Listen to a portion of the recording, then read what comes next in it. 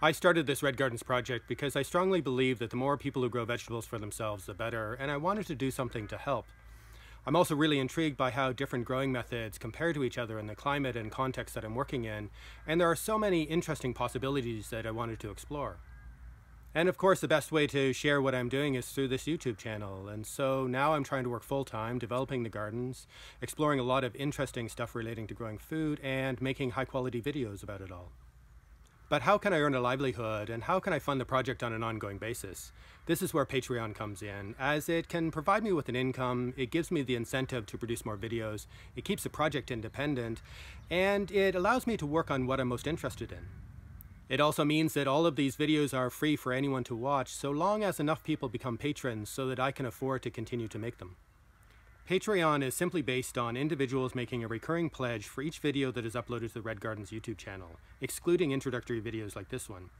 People who want to support me and my work can go to patreon.com/redgardens, click to become a patron, and create an account if you don't already have one.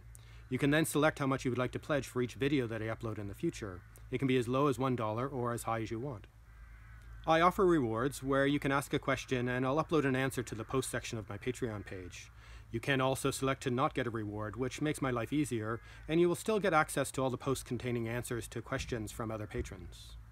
I plan to make 3 or 4 videos a month. While I might produce fewer during busy months, I will never make more than 4. You can set a monthly maximum number of times you will contribute just to be sure that your pledges stay within your budget.